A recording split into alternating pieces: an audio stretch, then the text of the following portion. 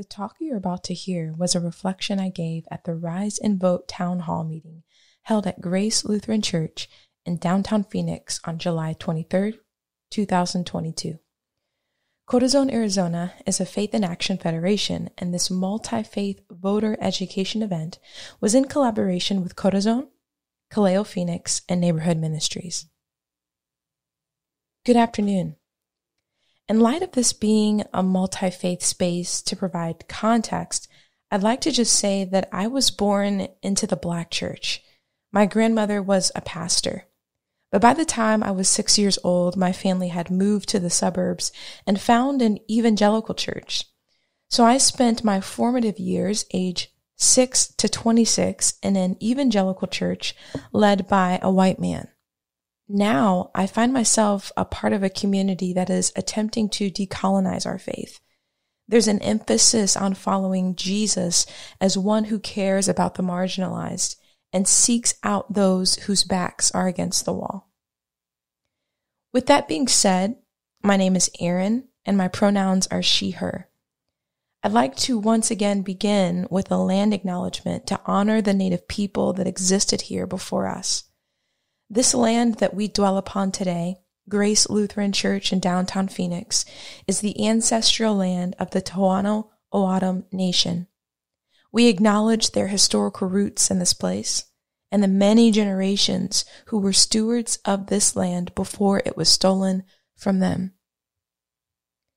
In Luke 3:1-6, John is described as some sort of prophet who exudes great discipline by living in the wilderness.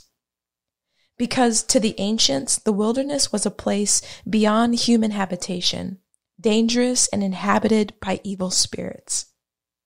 John's preaching of repentance was advocating for a transformation of society as a whole under the rule of God, while still being in the midst of oppressive politicians.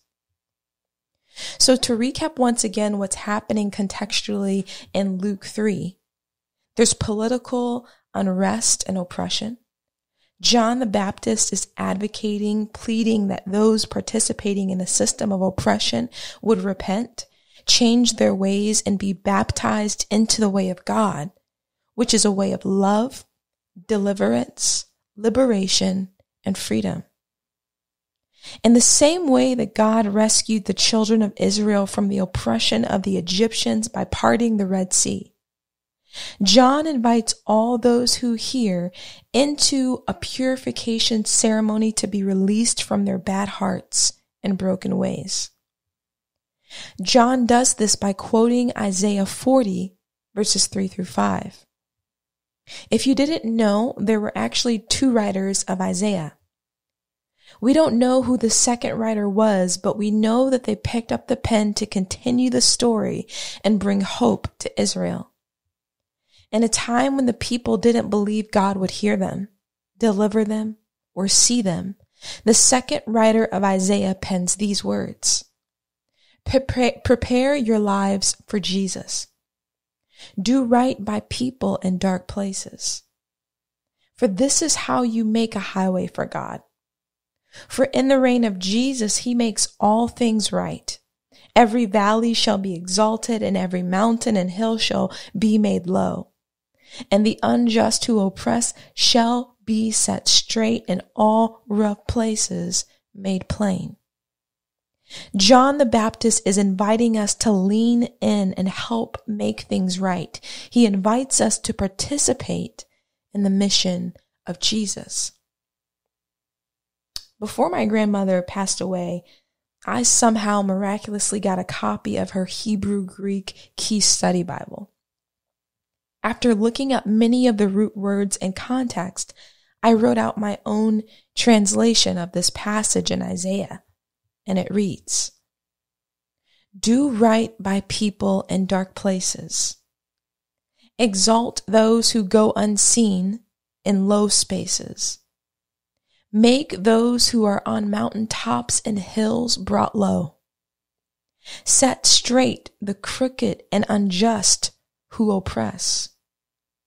Make those rough places and spaces smooth and plain again. Don't stand by and watch. Join in and participate. Repent and turn from your wicked ways. Renew your hope in a God who liberates and delivers. Prepare for the way of the Lord. Come and be baptized in this way, for this is the way of Jesus.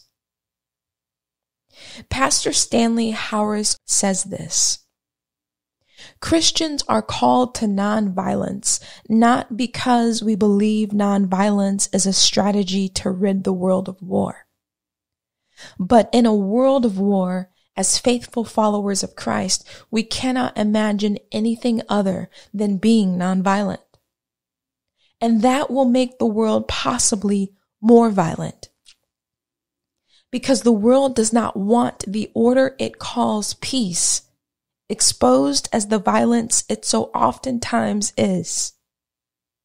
Now, learning how to wait as people of nonviolence in a world of war is truly what Advent is all about. The temptation of our time is to throw our hands in the air and say, it's all bad anyway. We can't stop oppression. We can't stop injustice. We can't stop the school shootings. We can't stop police brutality. We can't abolish the death penalty. There is nothing we can do. Que sera, sera. Whatever will be, will be. But the life of Jesus and even his very birth suggests that heaven is the kingdom of God here on earth. And that is the mission that Jesus invites us into. So the primary election is a primary opportunity to be the hands and feet of love. Let us pray. Father, Son, and Holy Spirit, as the election approaches, we seek to better understand the issues and concerns that confront our cities and our state. We seek to understand how the gospel compels us to respond as faithful citizens in our community.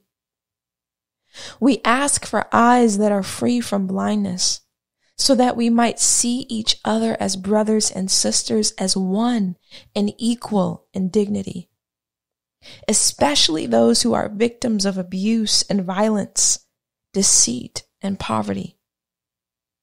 We ask for ears that will hear the cries of children and those abandoned, men and women oppressed because of race or creed, religion or gender.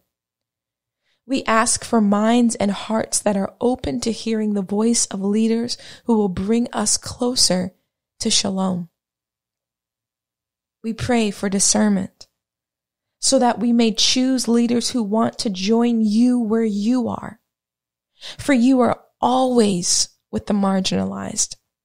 You are always with the poor and needy. You are always with the oppressed. Keep us in the ways of your truth. Help us follow in the steps of Jesus. Guide us to your kingdom of justice and peace. Amen.